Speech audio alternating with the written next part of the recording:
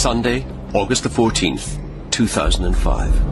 Cypriot airliner Helios 522 is circling above Athens. Zulu uniform 522, this is Athens ATC, respond please. There are 121 people on board, including 22 children.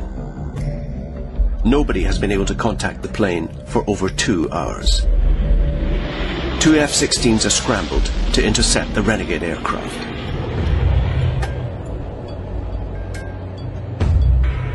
As they approach, the fighter pilots see 2 people struggling inside the cockpit.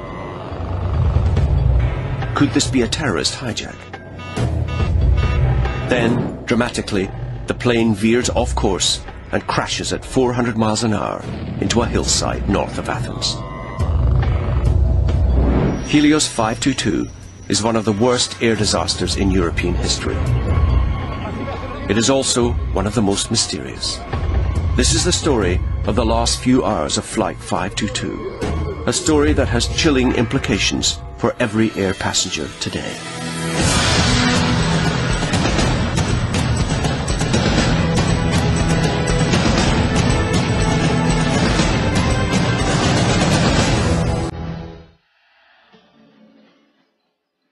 Cyprus, Sunday the 14th of August 2005. It was the height of the Greek summer season, a time for families to travel. Larnaca airport was packed with holidaymakers and tourists.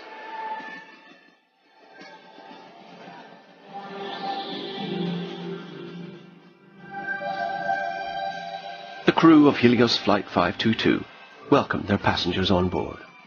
There was a holiday mood among them as they settled in for their short flight from Cyprus to Athens.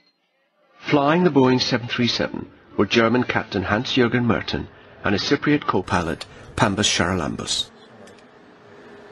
Flight 522 took off as scheduled, shortly after 9 in the morning, heading northwest towards Athens.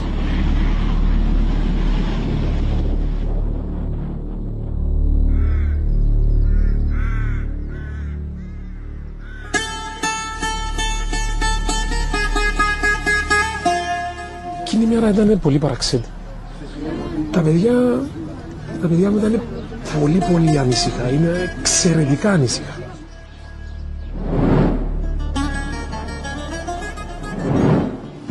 3 minutes after takeoff.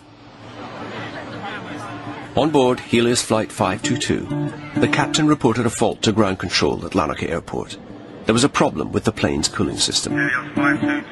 It seemed minor, and Cyprus Air Traffic Control gave Helios 522 the go-ahead to climb to its cruising altitude of 34,000 feet.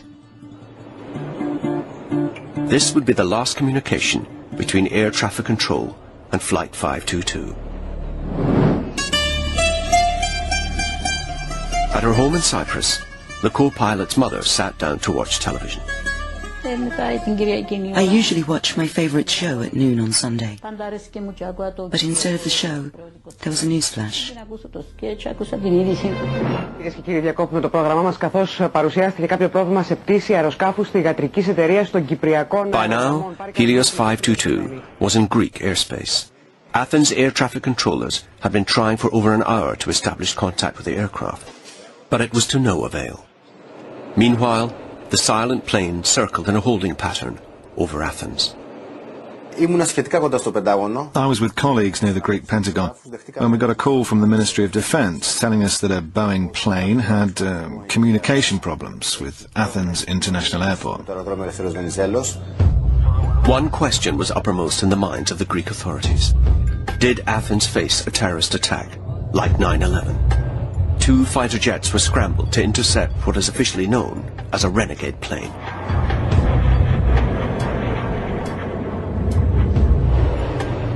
What the pilots reported back shocked the authorities. The passengers were wearing their oxygen masks. The co-pilot was slumped over the instruments, and persons unknown were seen struggling with the controls. It seemed that the plane had been hijacked. Could it be targeted on Athens? The authorities now faced a terrible dilemma. Should the F-16 shoot it down, sacrificing 121 innocent people? The pilots had only moments to decide. The Air Force had 15 seconds to decide because the plane was flying over a populated area. But the decision was made for them. As Flight 522 ran out of fuel, the engine stopped and the plane veered off course towards the mountains north of Athens. My wife called me. She said a plane had crashed in Kalamo. Then she said, it crashed in our village.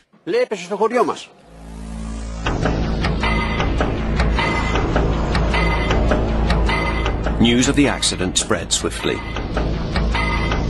and the relatives of those on board desperately sought information.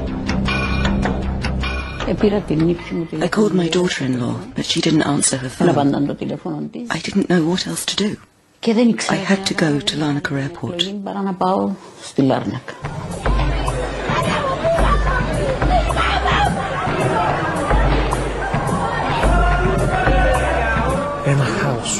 It was chaos, absolute chaos. Nobody knew anything.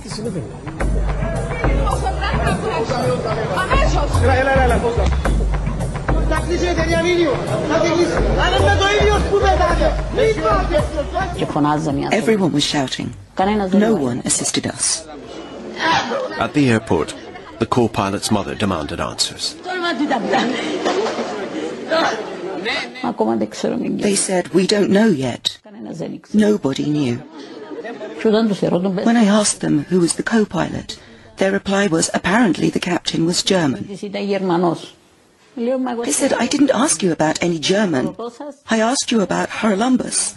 Tell me if he was on the flight.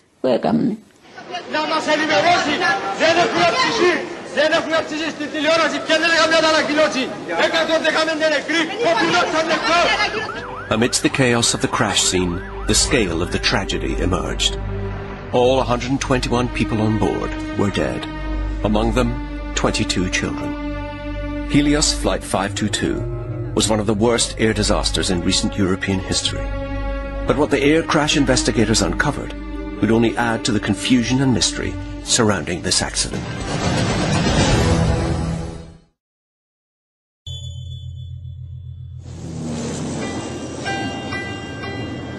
Helios Flight 522 crashed in the mountains north of Athens. The debris field was scattered over 2 square miles. There were no survivors.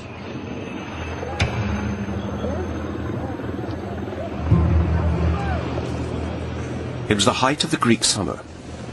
With 40-degree temperatures, the countryside was tinderbox dry. Athens in August is almost a ghost town. Everybody is on holiday. The Greek emergency services were caught off guard by the scale of the disaster. To tell you the truth, when we got to the emergency call, we initially thought it was an exercise.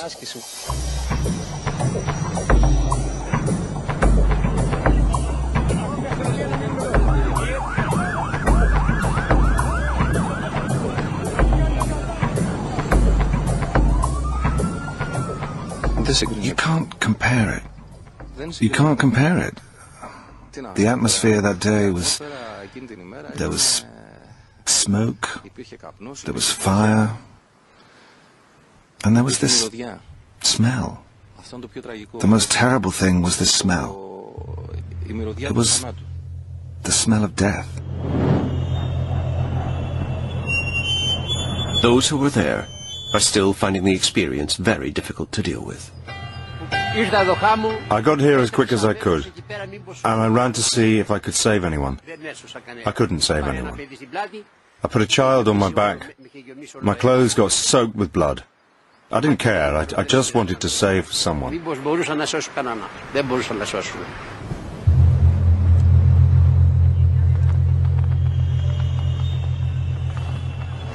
There. Right there. That's where the mother and the child were. The mother was lying here, and the small child was next to her, holding her hand. Right here.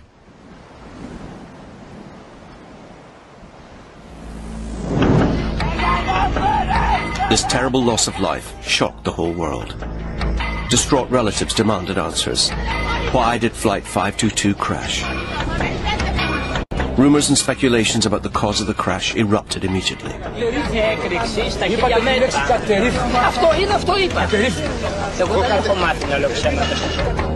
Helios 522 had lost all contact with air traffic control, so the Greek Air Force had scrambled 2 F-16 fighters to investigate. The fighters had seen the co-pilot slumped in his seat and the captain missing. At first, it seemed Athens had faced a terrorist attack from a hijacked plane similar to 9/11. As journalist Peris Karavanopoulos recalls, our highest government source gave us the information that it was a terrorist attack, because the F-16 pilots who were flying next to the Boeing had reported seeing a man wearing a mask in the cockpit. Many Greeks suspected that the F-16s had shot down the renegade plane. But the Greek Air Force immediately declared that neither of the fighters had fired their weapons. When the Greek authorities launched their crash investigation, a far more complex story started to emerge. The first key clue came from the reports of the F-16 pilots. Soon after, a series of new details started to emerge from the observations of the 2 F-16 pilots. The F-16 pilots had seen that all passengers on board were wearing their oxygen masks before the crash. This fact was confirmed by the Athens chief coroner. The impact of the crash was terrible, but many passengers were still wearing oxygen masks on their faces. This means the masks were deployed and they used them, or at least they tried to use them. The deployment of the oxygen masks meant one thing. Helios 522 must have experienced a major loss of oxygen and cabin pressure during its fateful last flight. Modern planes fly at altitudes where the air is thin and oxygen levels too low to sustain human life. So each plane is sealed before takeoff and then pressurized during flight to create a safe artificial environment. Passengers breathe pressurized air that's the equivalent of being at 8,000 feet, even when the plane is actually flying at over 30,000 feet. If the cabin depressurizes, then oxygen masks are released immediately.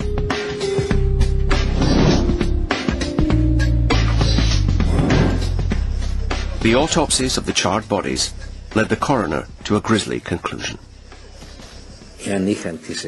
I am certain they didn't die from asphyxiation, because their hearts and lungs were still functioning at the time of death.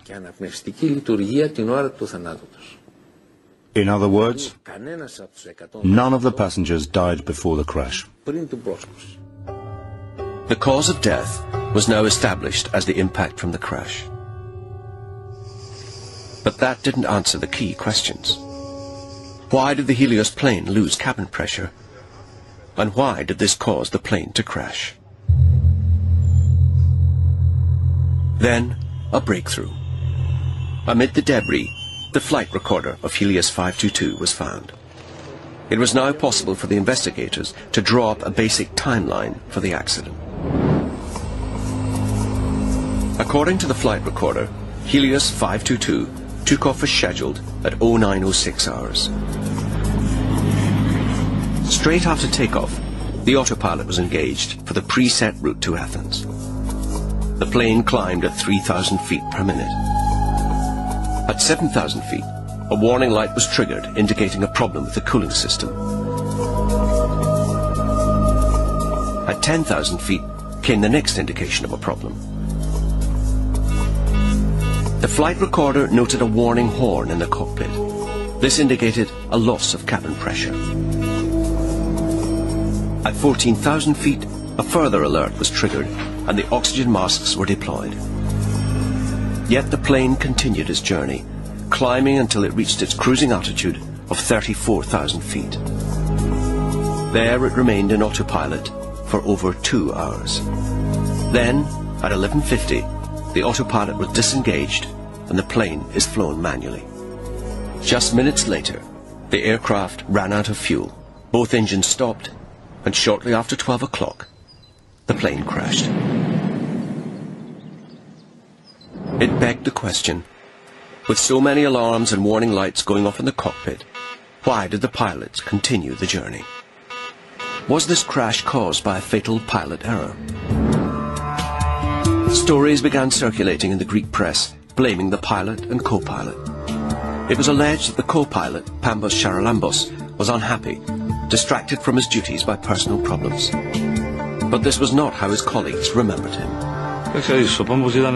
Pambos was, as we say, a really nice guy.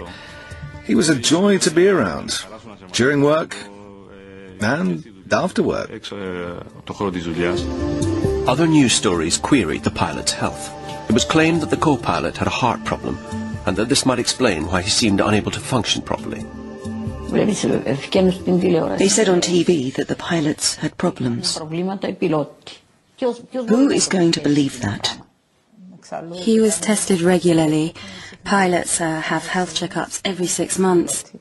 He had his last test in April and everything was fine. Who are they trying to fool? There were also rumours about the co-pilot's incompetence, but these seem at odds with his professional background. He had almost 2 decades' experience of flying. At one time, he even studied aircraft engineering in England. Planes were his first family, his priority.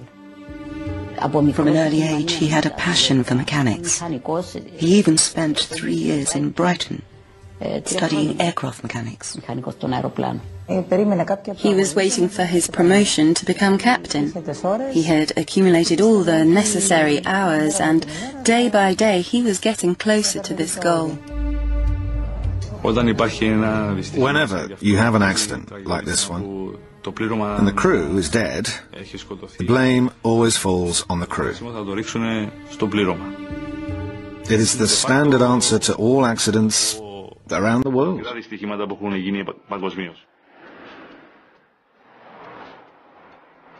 For independent air safety expert Kim O'Neill, pilot error is too convenient an explanation. Kim is going to try to piece together the evidence and find out what caused the crash of Helios 522. There is one obvious place for him to start, with the plane itself. The Helios plane was a Boeing 737, the most widely used passenger jet in the world today. An airliner with an excellent safety record. Kim begins his research by investigating the safety record of the actual plane that crashed. Flight 522 was a modern, up-to-date aircraft built only in 1998. But it already had its fair share of technical problems, as the co-pilot's mother remembers. My son didn't have any complaints about the company. However, he did tell me a few times that the plane had problems. Petros Theocharidis is an investigative journalist in the Cypriot capital Nicosia. He also looked into the safety record of the plane, and it quickly emerged that this was not the first time there had been a potentially catastrophic loss of pressure on this plane.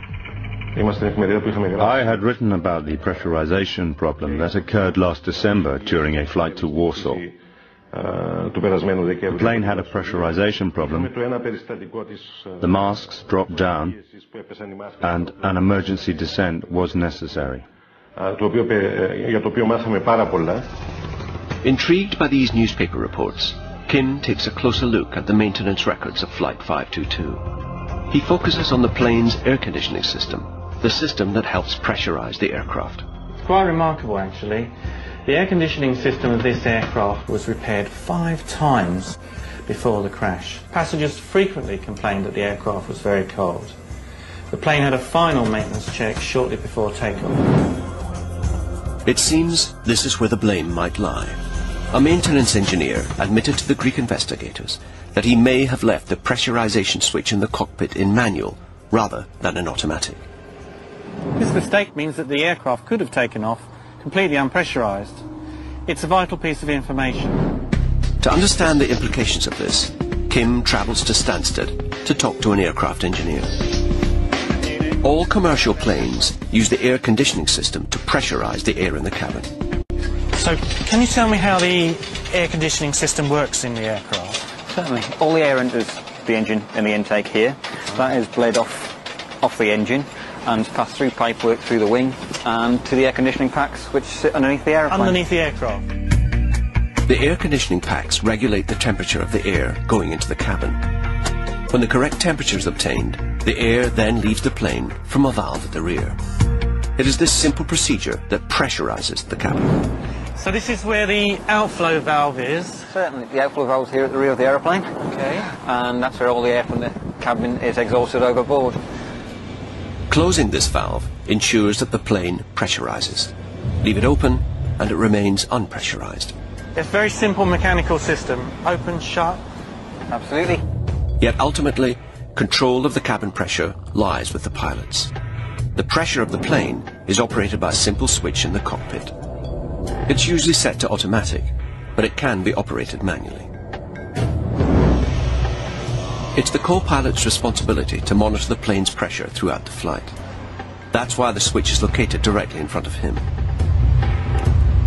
Checking the pressurization is drummed into each pilot from the beginning of their careers, as Captain Rob Giles explains. And when you're doing a pre-flight check, typically before you push back, you would go down each panel? Yes, the pre-flight check before engines start. Logical. The captain focuses on the left-hand side of the central control panel, checking all the switches, while the co-pilot has to check the right-hand side, which includes the pressurization switch. So this is checked pre-flight? Yes. But it's also checked shortly after takeoff? Yes, during or after the takeoff sequence. In fact, the pressurization switch is checked twice before takeoff, during takeoff, and again when the plane passes through 10,000 feet. So this panel is actually checked 4 times? Lots of checks, yes. If the plane should lose pressure, oxygen masks are deployed. But time is critical. This emergency supply only lasts 15 minutes, which means the pilot must take immediate action.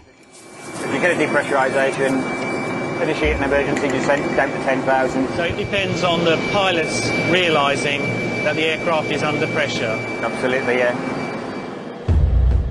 With timing critical and clear emergency procedures, it seems the Helios pilots must have failed to carry out their duties. From the discovery of the flight recorder, we know that the emergency oxygen masks dropped at 14,000 feet. But instead of descending, the Helios plane continued to climb to 34,000 feet. This is the biggest mystery of all. Why did the aircraft not pressurize? Why did the pilots continue the flight even after the oxygen masks had dropped? Everything still seems to point to one explanation for the crash: pilot error. Kim knows that he needs more information. He needs to understand exactly what the two pilots were really faced with during their fateful last flight.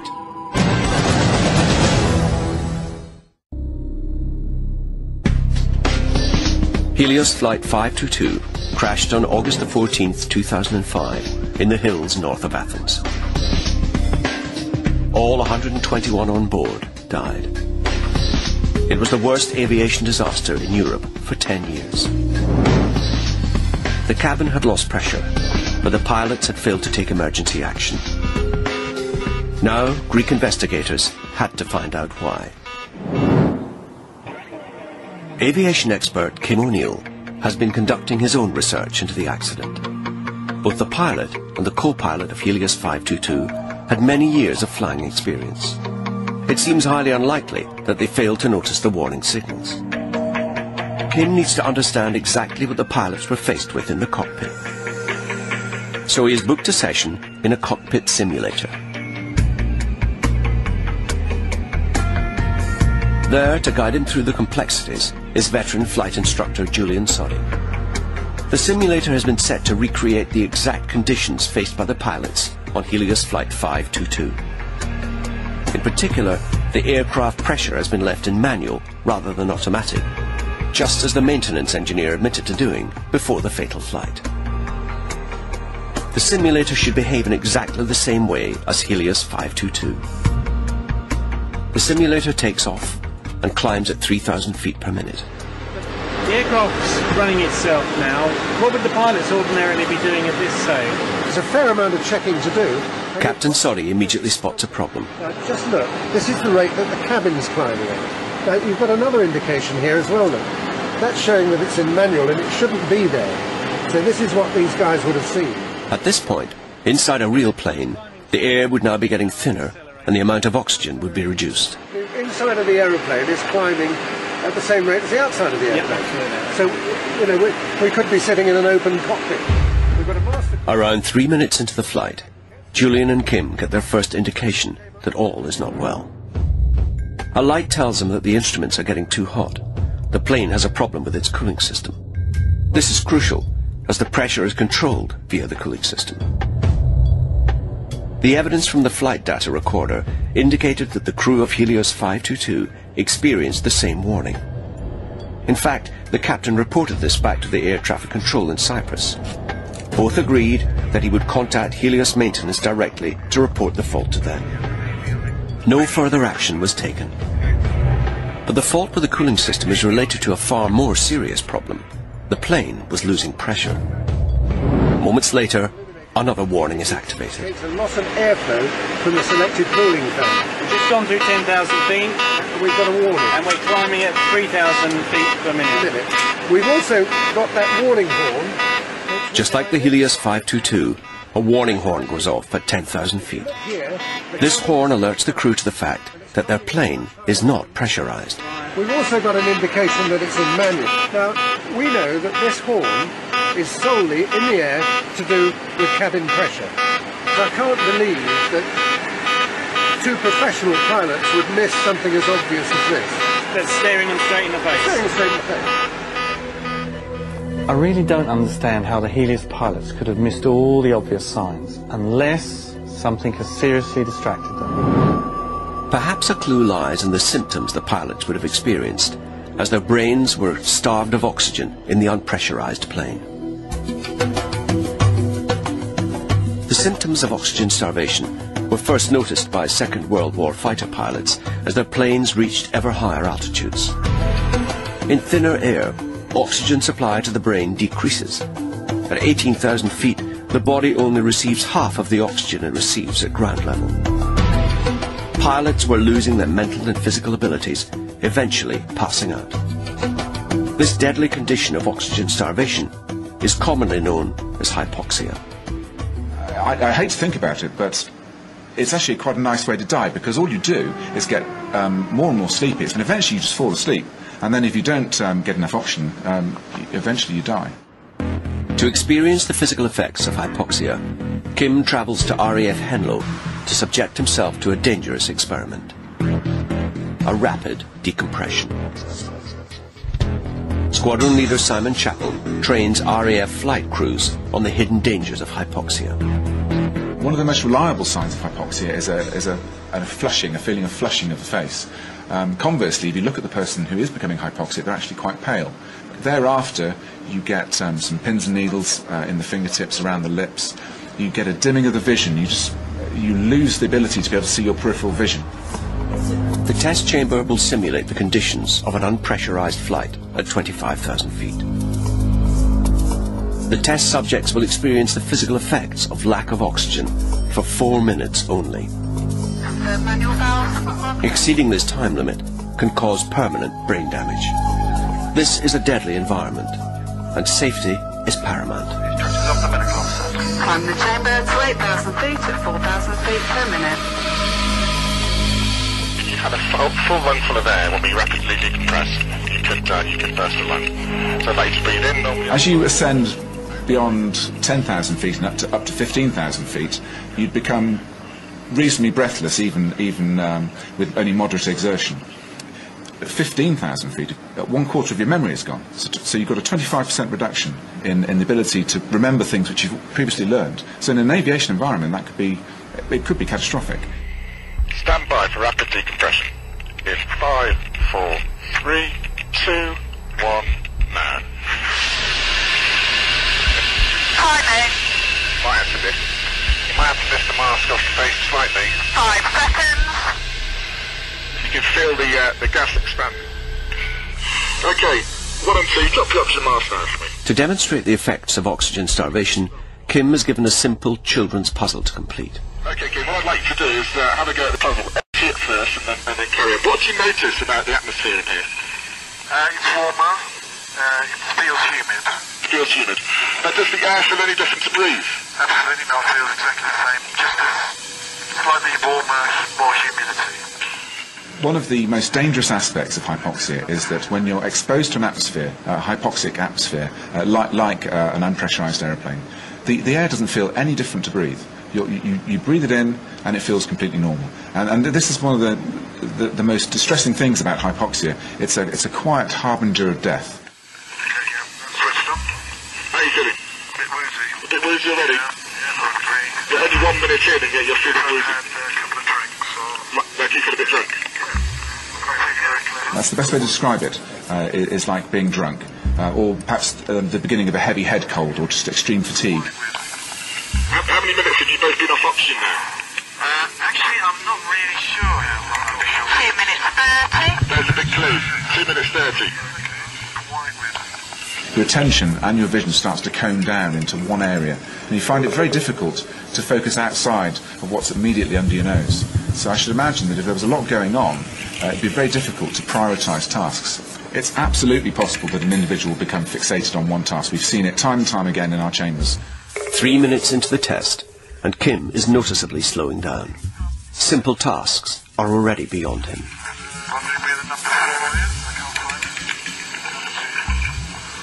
Kim, how old are you? 21. 3 minutes 30. 3 minutes 30. I'd like you to take 7 off 21 and carry on out loud. 7 off 21. Can you put some action on, please? Carry on. Carry on. 3 minutes 45. Number 1 back on in 3 minutes and 49 seconds. Put the oxygen mask on, number 2. Put the oxygen mask back on for me. With Kim dangerously hypoxic, Squadron Leader Chappell decides not to go any further and puts Kim back on oxygen. Back on in 4 minutes and 3 seconds. MI is indicating on the inside. The onset of hypoxia, I would say rapid, accompanied by this euphoric, I can do it, which is not true. When you first drop your oxygen masks, many of you will have noticed that there's absolutely no change in the nature of the air that you're breathing. Absolutely, it feels absolutely no different. Amazing. It was quite shocking, really. The hypoxia test sheds new light on Kim's investigation. We know that the Helios pilots climbed at 3,000 feet a minute in their unpressurized plane. By the time the warning horn sounded at 10,000 feet, hypoxia would have been setting in. What's that? At about 15,000 feet, they would have already lost 25% of their mental ability. At this point, the increasingly confused captain may have left his seat, possibly to try and turn off the alarm. Approximately 15 minutes after takeoff, both pilots would have passed out. The hypoxia experiment was a real eye-opener for me. I can now understand why the pilots missed the vital clues. I thought I was in control when clearly I was not. For Kim, hypoxia offers a compelling explanation why the pilots seemed unable to react to the warning signs in the cockpit. Yet it also prompts a further crucial question. If everybody on board had succumbed to oxygen starvation, then who were the 2 people spotted in the cockpit by the intercepting F-16 pilots only minutes before the crash? How did they manage to avoid the hypoxia which had overcome the pilots? Who were they, and who, in particular, was the person seen wrestling with the controls?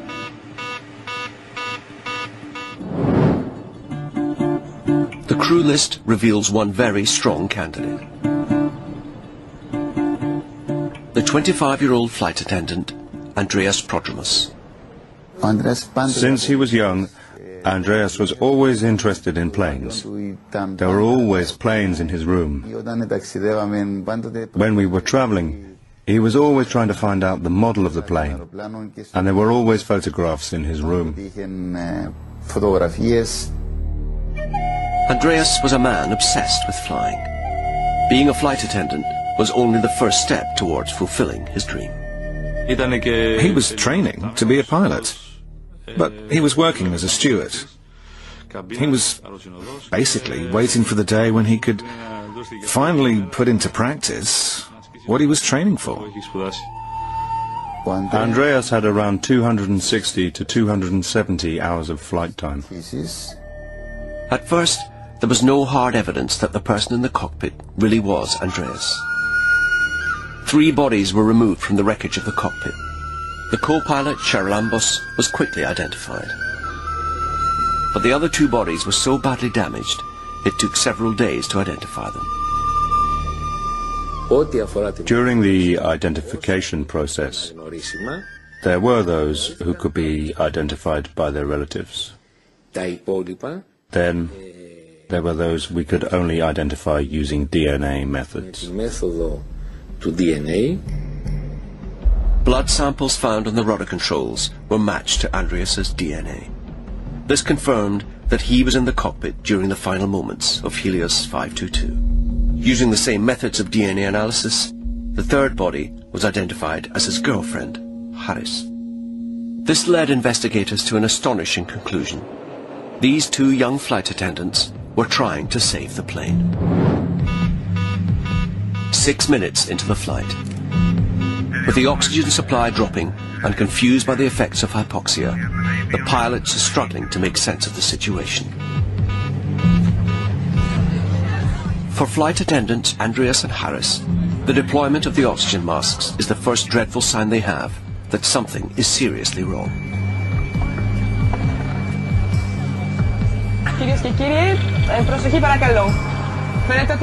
The chief purser takes off her mask to reassure the passengers that all is well. She then tries to contact the flight deck, to no avail.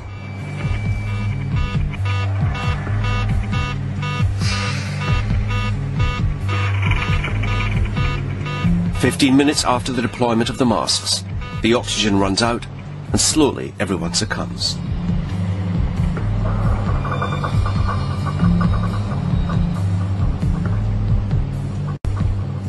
At some point, Andreas must have fitted himself and Haris with portable oxygen. Andreas goes forward to investigate.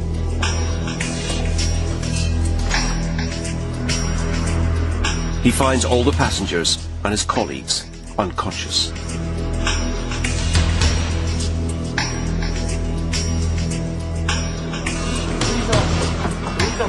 But they are about to be confronted by a formidable barrier. Following the terrorist attacks of September 11, all cockpits are fitted with specially reinforced doors.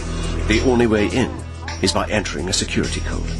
I don't know whether he knew the code or not, but just imagine, in the panic and confusion, well, you can easily forget things you know. Still in autopilot, Flight 522 is locked into a preset holding pattern over Athens. 2 F-16s have been scrambled to intercept the renegade plane.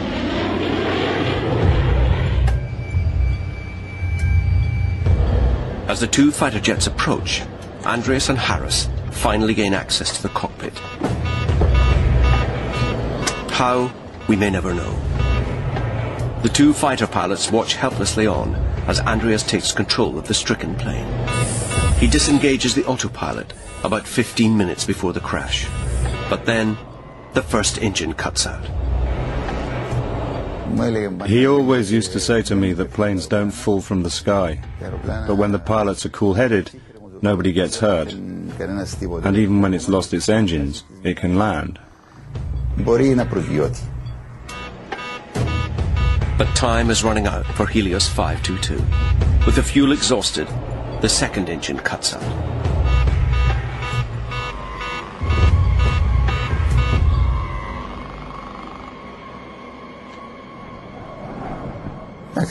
I sensed something was wrong, because I tried to call Andreas on his phone.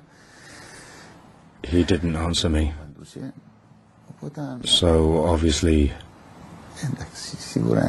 I'm his dad. I sensed something was wrong.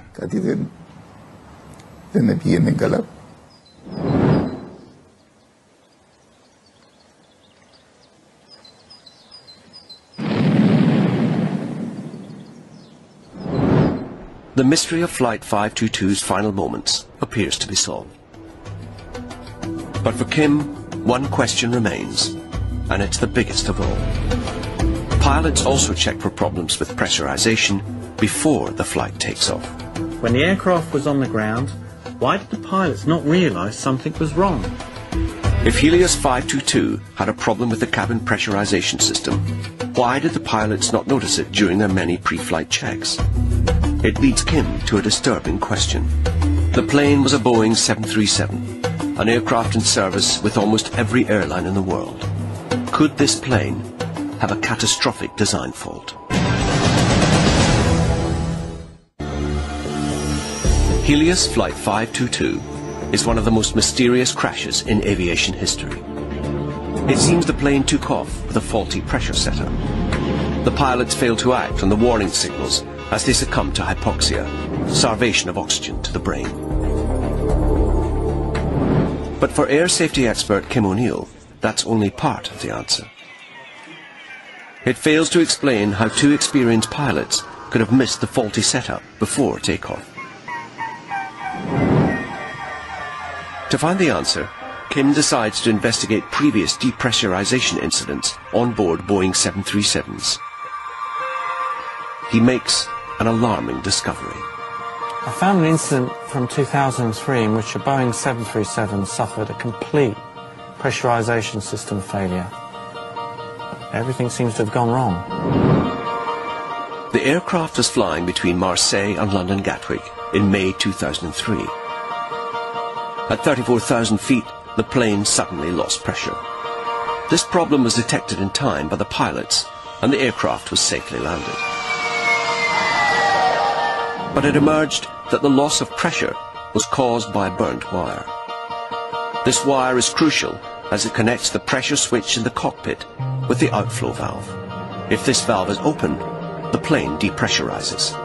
Investigators later established that the main wire and the backup run through the same loom.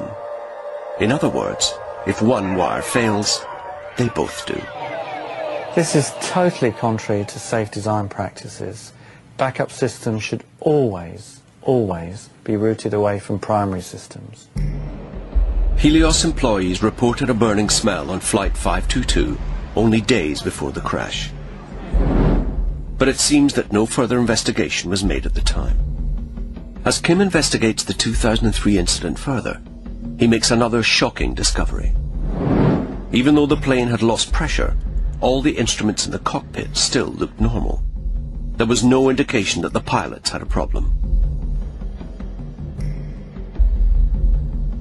If this happened to the Helios pilots, then this would explain why they missed the warning signs. Throughout all the pre-flight and takeoff checks, the Helios cockpit would have appeared fine. On the ground, everything looks normal to the pilots. In the air, when the alarms go off, the flight deck still looks normal. And then hypoxia sets in. Starved of oxygen, the pilots would have then become increasingly confused about the conflicting messages their instruments were giving them. This could explain why they did not descend in time to a safe altitude to avoid hypoxia. This wiring problem with the 737 was highlighted in a report by the Air Accidents Investigation Branch. The AAIB recommended to Boeing in 2003 that the main and backup wires should be reinforced and separated across all their 737s in service. So far, Boeing has not responded to these safety recommendations. Kim's discovery highlights a potentially fatal design flaw, which could explain the Helios crash. It also raises enormous questions about the safety of all Boeing 737s flying today. Every 5 seconds, a Boeing 737 takes off somewhere around the world. There are over 4,000 in service.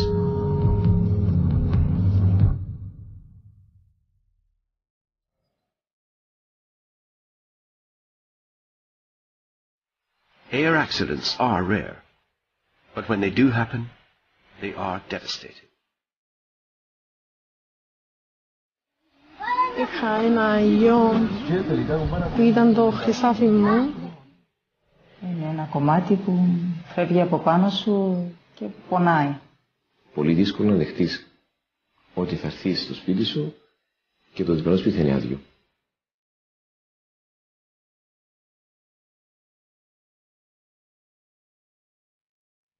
Απλώς μια δικαίωση. I just want justice in memory of those we have lost. Αυτό που χάθηκαν. Nothing else.